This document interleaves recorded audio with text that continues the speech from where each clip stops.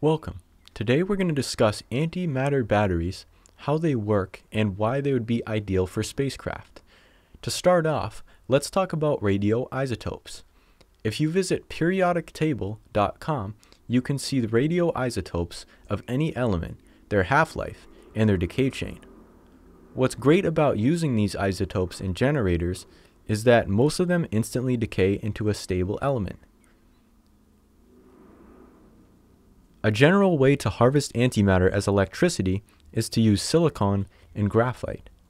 Silicon is a photoelectric material, so it's good at converting light, including gamma rays, into electricity.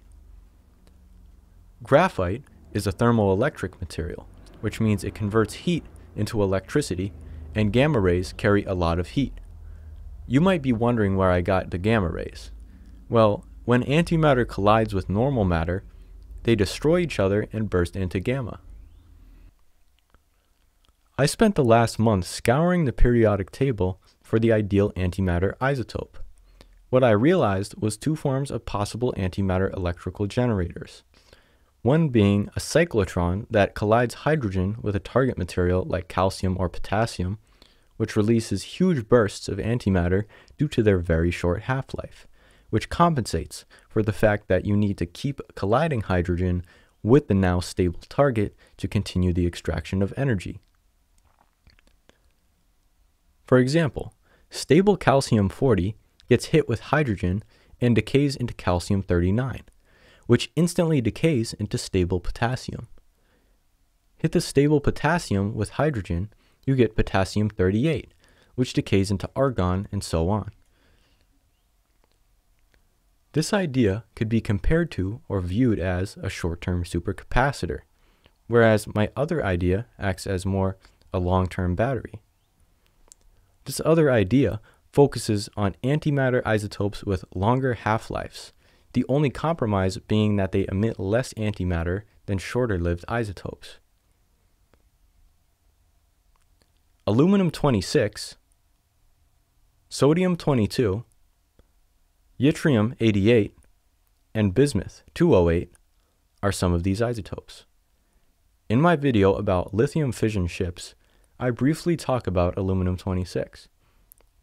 This isotope of aluminum has a half-life of 717,000 years. Sodium-22 has a half-life of 2.7 years.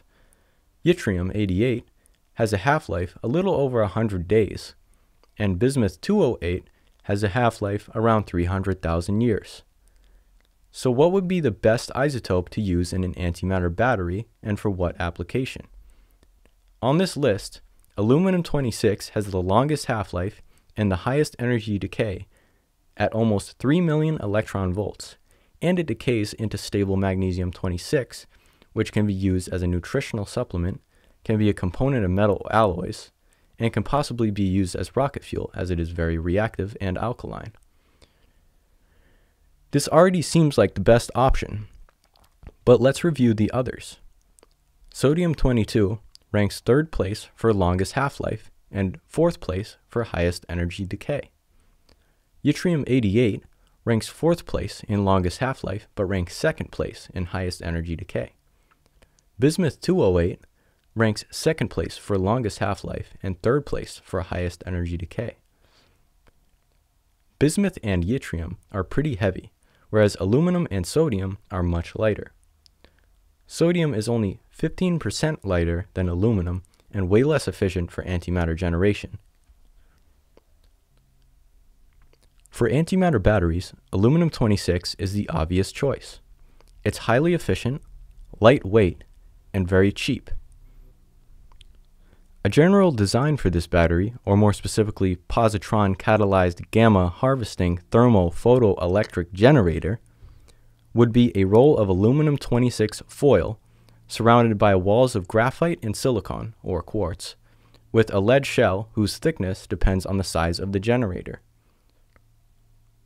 This kind of generator would be ideal for a personal spacecraft, power grids, homestead generators, and it is very cheap to make. That'll be all for today. I hope you liked what you learned. Don't miss our next videos about cymatic force fields and nuclear alchemy. We release a video every Thursday, so stay tuned by subscribing. Don't forget to like and share. We greatly appreciate your awareness and willingness to learn. We hope to see you in the next video. This is Penumbra Aerospace, signing off.